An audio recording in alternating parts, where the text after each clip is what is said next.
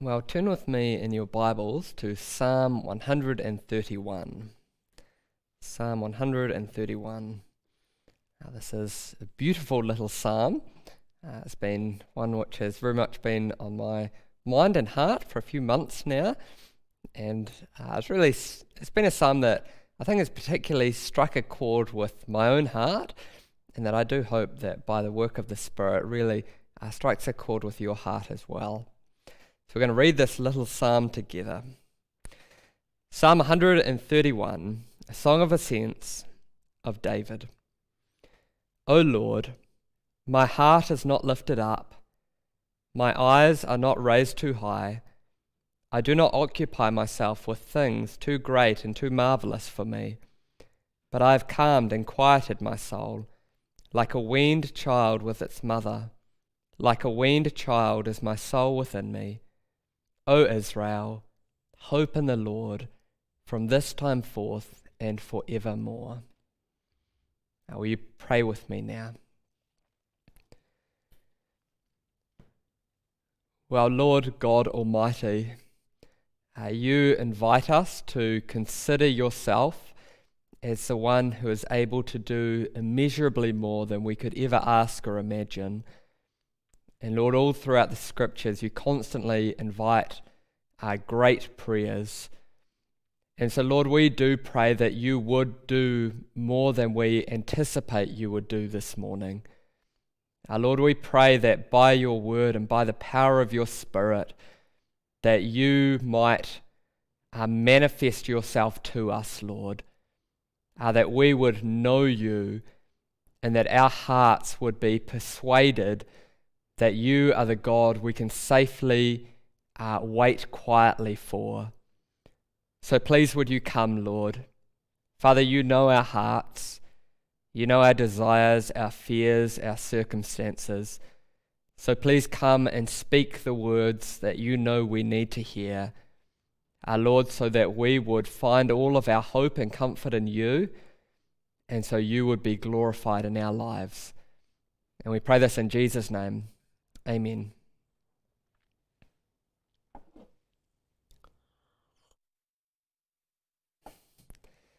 Well, I wonder if your soul is calm and quiet before the Lord this morning. Maybe if you think of it as being like a vast ocean. And if your soul is like, or your heart is like a vast ocean, is it an ocean that is calm and peaceful? Little ripples constantly going by under a blue sky, peaceful and at rest? Or is your soul a lot more like a violent storm, where there's towering waves kind of rising up and then crashing down, where the wind howls and the rain pelts down, where everything is chaotic and agitated and never truly at rest? And if you're anything like myself, then I'm sure that you at least know, if not constantly experience, what it is for your heart to be often agitated, often like the stormy seas. You're seldom at rest. You find yourself constantly agitated, anxious, concerned about something or a rather. And there is a lot to be agitated about in our lives, isn't there? We live in a time where the basic structure and routines of our lives have been shifted, altered by COVID and different government responses. Our house prices are going through the roof, so it's easy to feel agitated about our finances and money.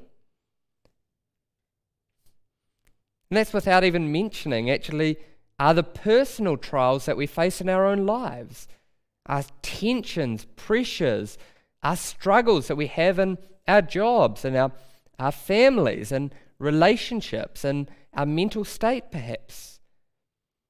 You see, there's a lot that can make us deeply agitated, isn't there? And that really gets at the heart of this beautiful little psalm. Now, this little psalm is God's invitation to rest and quiet, to pursue a calm and a settled faith before God.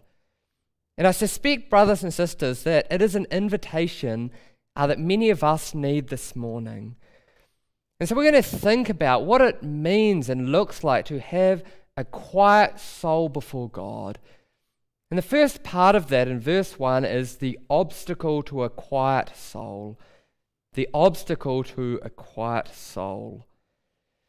So this psalm is written, as we read, by David, the man after God's own heart. And really it gives us a glimpse into David's inner life and inner consciousness. And verses 1 to 2 form a prayer to God, where he starts by explaining what his heart is not. And so as we start thinking about this little psalm together, I want you to think with me about a question.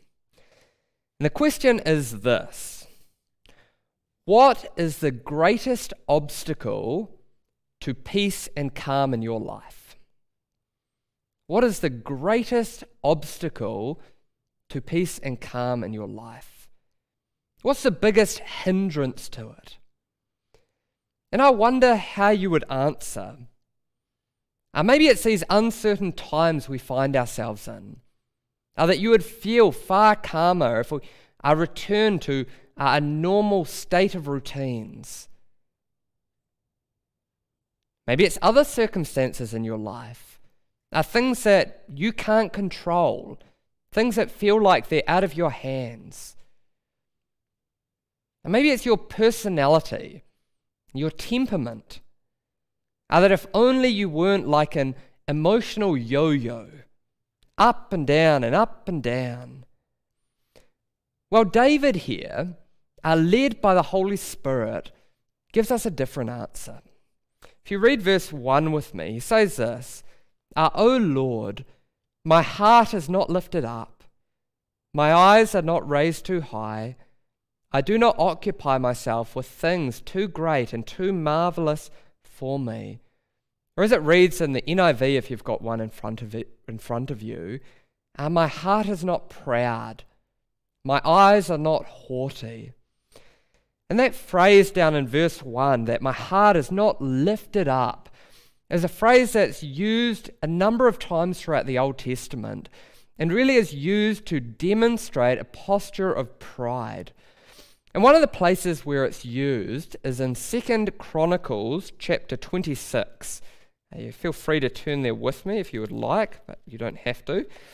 2 Chronicles 26.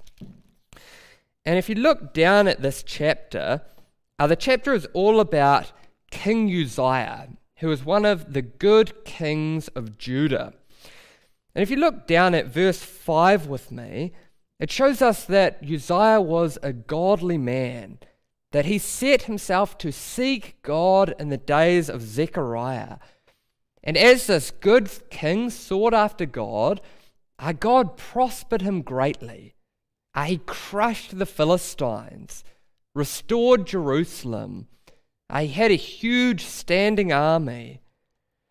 But if you look down at verse 16, it goes on to say, but when he was strong, he grew proud to his destruction. And that's the exact same phrase as the one used in Psalm 131. And if you know the rest of the story, in his pride, King Uzziah tried to enter into the temple and to offer a sacrifice which only priests were allowed to do. And God struck him with leprosy. He was, to all appearances, a God-fearing man. Yet in his prosperity and times of strength, he grew proud. He began to think of himself as above God's word.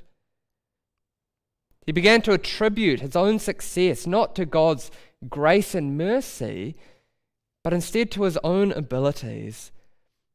And really that's the picture here in verse 1 of Psalm 131, That what it's describing in verse 1 is a proud heart, a heart that's governed by self-will and self-sufficiency. It's the attitude of a man or a woman who no longer think they need God, but instead practically live as if they had the sufficient resources in themselves for everyday living.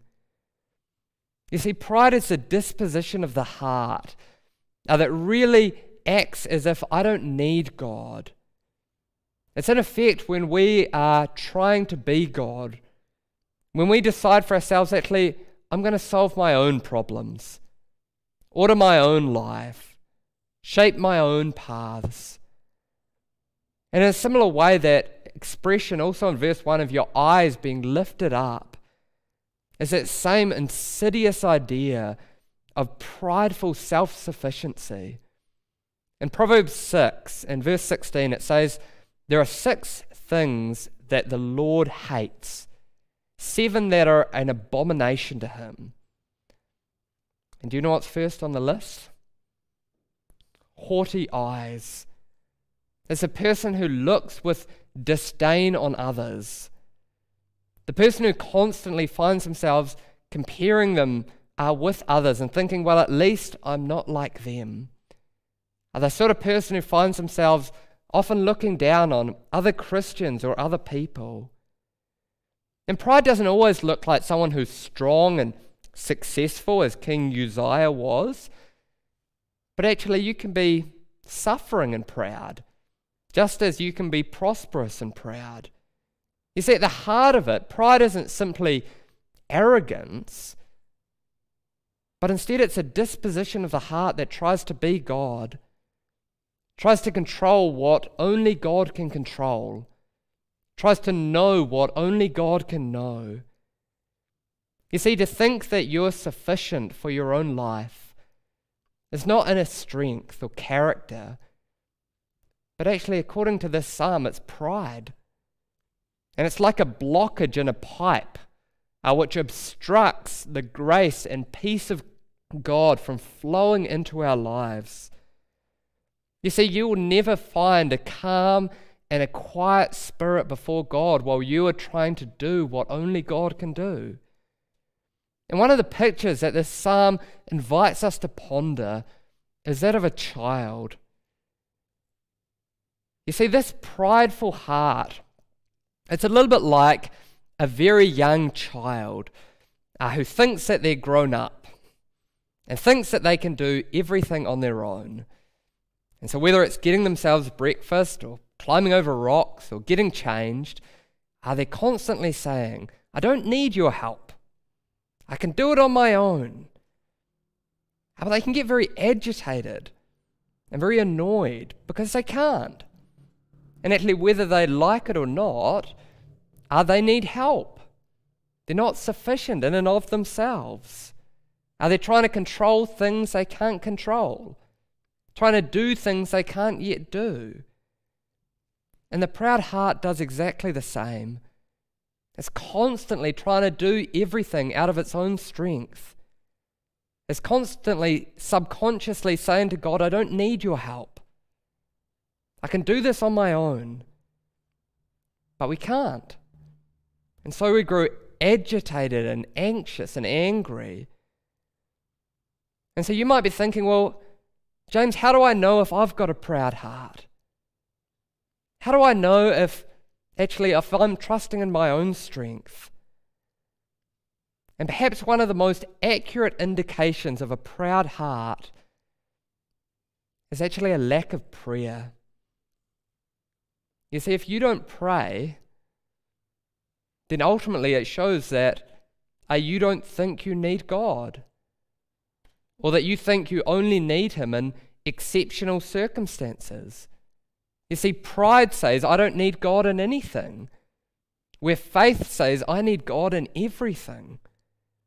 And so actually a lack of prayer in our lives can be a clear indication and symptom of a deep-rooted self-sufficiency, that we're trying to achieve out of our own strength what only God can do.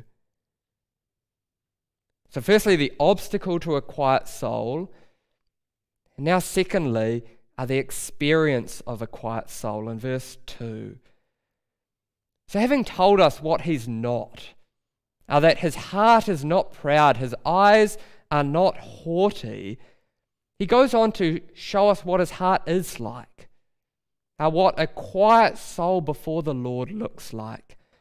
And so if you read verse 2 with me, David goes on to say, "But I have calmed and quieted my soul, like a weaned child with its mother. Like a weaned child is my soul within me." So instead of being rough and agitated and tumultuous, his soul is calm. It's at rest. Actually, even that word calm there really described a piece of land that was rough and hilly, but had been smoothed and evened out so that a crop could be planted on it.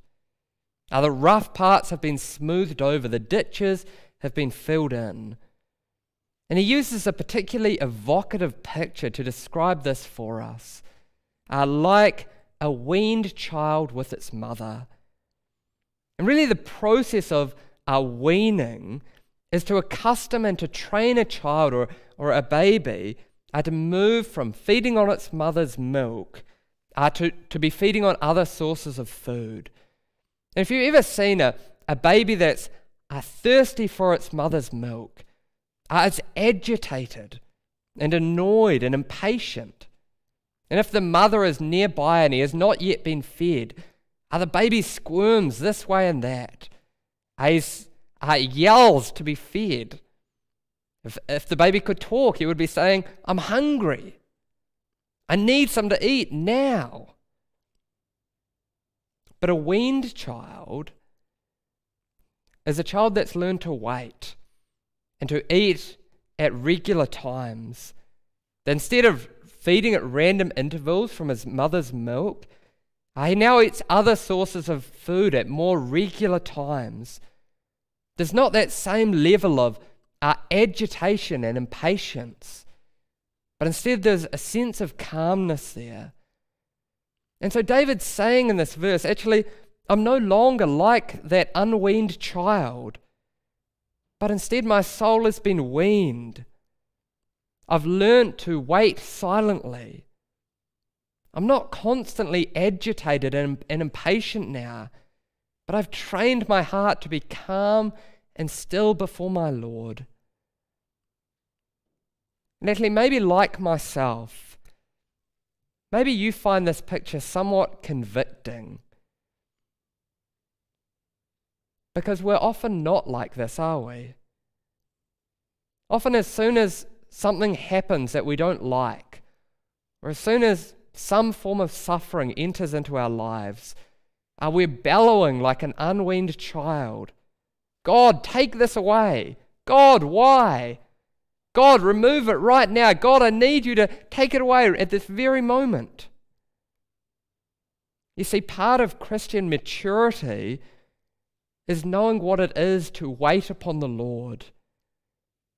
And in some ways it seems to be something that's increasingly rare among modern Christians, the forgotten grace of waiting quietly and suffering patiently. It's a spirit of calm and peace before God.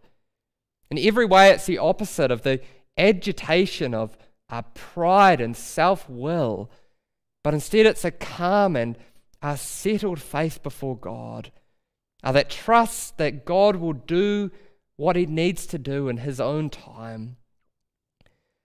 And it's important for us to learn, brothers and sisters, that this is something that must be learned and grown in and developed. It's not a gift of nature, but instead it's a result of grace. And so in verse 2 he says, I have calmed and quieted my soul. It's something that I've had to sought after, grow in, develop in. And it wasn't that David had a stress-free life, anything but. If you know much of the story of David, you'll know that he had huge amounts of pressure on him. For much of his life, he was being hunted and pursued by his enemies. He had to flee his own country almost as a refugee.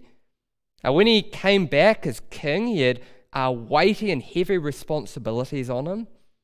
Even his own sons tried to overthrow him. It must have put huge emotional and mental pressure on David. And so this calm and quiet soul, it doesn't come from an easy life. And it doesn't come from simply having the right personality. But instead it's a posture of heart that he's had to learn. You might remember in Philippians chapter 4, when Paul is writing to the Philippians church, and he says in verse 11 that I've learned in whatever situation to be content. I know how to be brought low and how to abound. In any and every circumstances, I have learned the secret of facing plenty and hunger. And in fact, even that picture of the weaning of a child should indicate to us that this isn't something easily attained or attained without struggle. Weaning a child's hard. No child wants to be weaned. It means having to deal with hunger and waiting when you want to be fed now. The old preacher, Charles Spurgeon, said of this little psalm that this is one of the shortest psalms to read and one of the longest psalms to learn.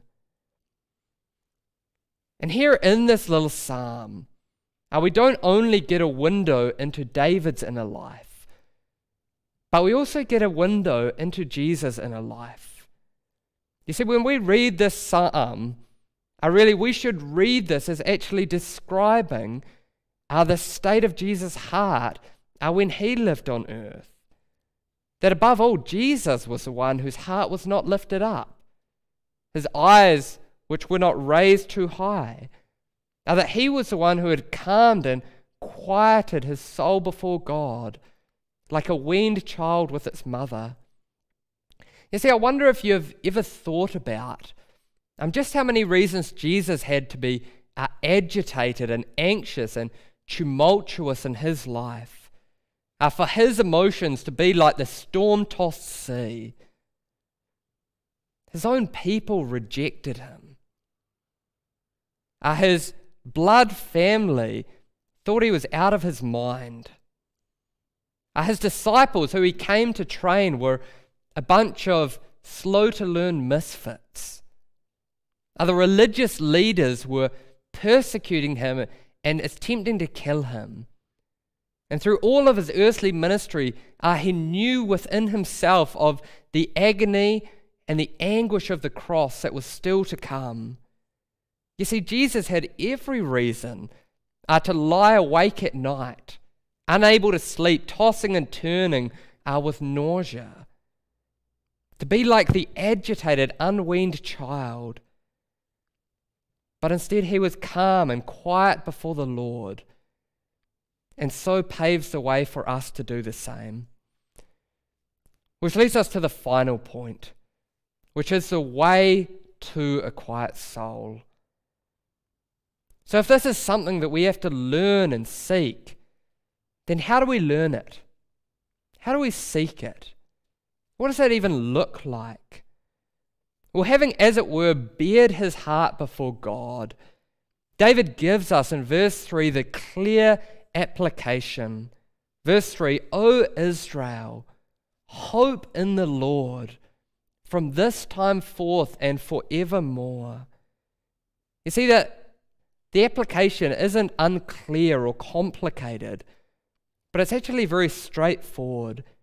That he's calling the people of God in every age to hope in the Lord, to wait in him and trust in him. That instead of taking matters into our own hands and working ourselves into agitation, we are to wait quietly for him, knowing that actually his hands are the ones on the steering wheel. You see, I can see a lot of agitated Christians in our day and age. In many ways, I see it in myself, that we want to wrestle some form of control in our lives. And so we're constantly agitated and frantic and are anxious.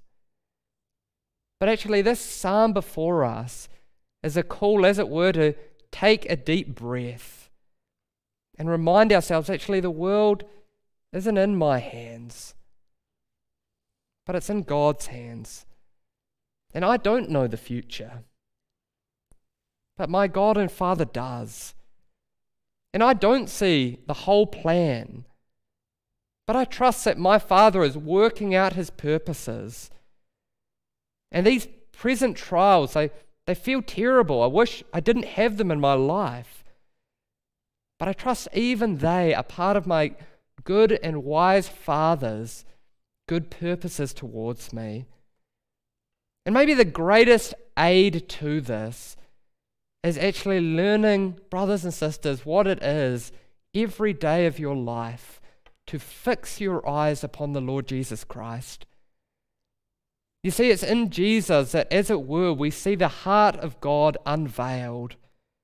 You see, it's in Jesus that we see the full extent of God's love.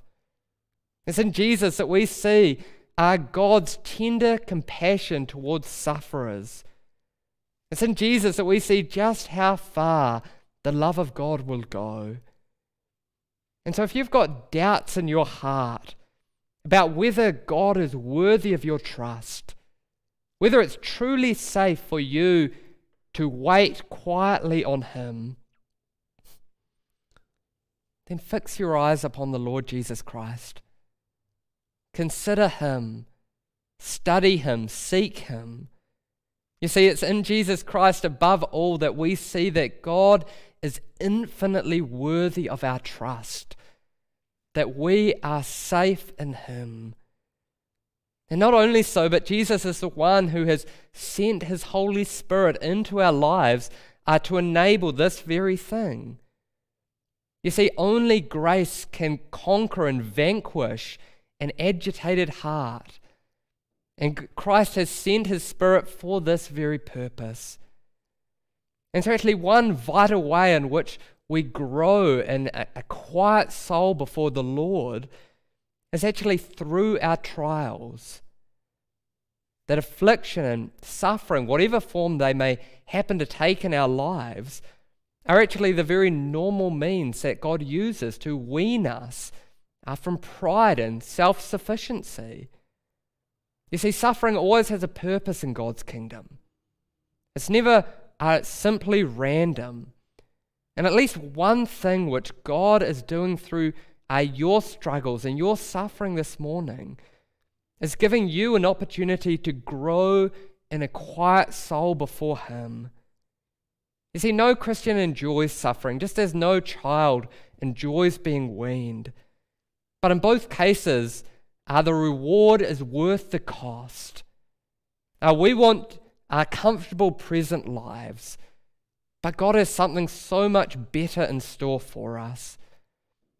And so maybe there are trials and pressures and tensions within your heart this morning.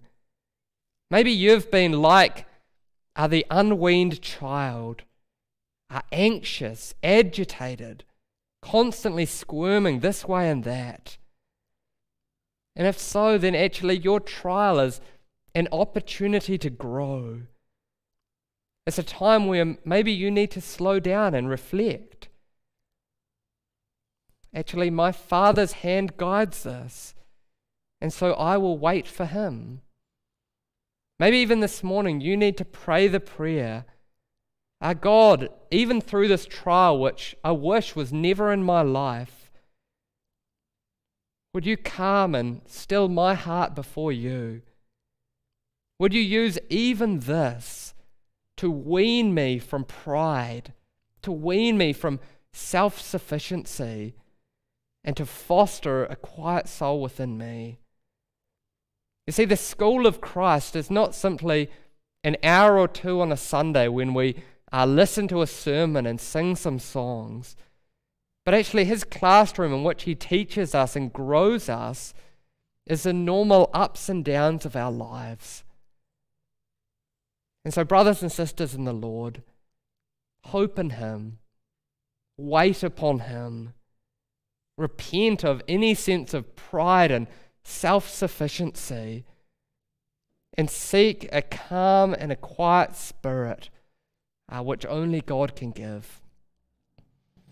Well, as we come to a close, I'm going to read for us a beautiful old hymn which we're going to sing immediately after the sermon. And so maybe even to concentrate, you could close your eyes and see these as the words which are spoken to your heart. And it says this, it says, "Be still, my soul, for God is on your side. Bear patiently your cross of grief or pain. Leave to your God to order and provide. In every change he faithful will remain. Be still, my soul. Your best, your heavenly friend, through thorny ways leads to a joyful end. Be still, my soul, your God will undertake to guide the future as surely as the past. Your hope, your confidence, let nothing shake. All now mysterious shall be clear at last. Be still, my soul. The waves and winds still know the voice, his voice who ruled them while he dwelt below. Be still, my soul, when dearest friends depart, and all is darkened in the veil of tears. Then you shall better know his love, his heart, who comes to soothe your sorrow, calm your fears. Be still, my soul, for Jesus can repay from his own fullness all that he takes away. Be still, my soul. The hour is hastening on when we shall be forever with the Lord, when disappointment, grief, and fear are gone, sorrow forgot, love's purest joys restored. Be still, my soul, when change and tears are past, all safe and blessed, we shall meet at last. Will you pray with me?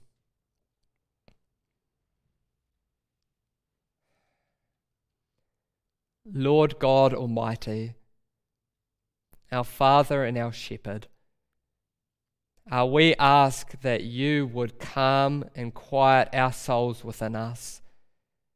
Like a weaned child with its mother, so may our souls be before you, Lord.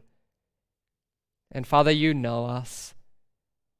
You know, Lord, that we are often anxious and agitated. Lord, our emotions and mental state is often like the wind-tossed seas. And Father, we pray that you would foster a quiet and a childlike faith within us. We pray that you would teach us, our Lord, to repent of self-sufficiency, to repent of trying to be strong enough, our Lord, so that we would find all of our strength and all of our rest in you. Lord, you are the one who invited us to seek rest from you, and so we trust that you alone can give it. Please would you come, Lord, and train us to be people who wait silently for you. And we pray this in Jesus' name. Amen.